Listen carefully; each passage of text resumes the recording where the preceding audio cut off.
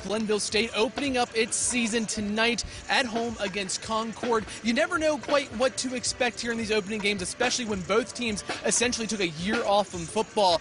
Glenville State only got to play 4 games in the spring. Concord's only played 1 game so far under current head coach David Walker, so you're not sure exactly what to expect in this game. But when we spoke with head coach Mike Keller yesterday, he said what he's definitely expecting, or at least hope he can expect, is great play out of his defense.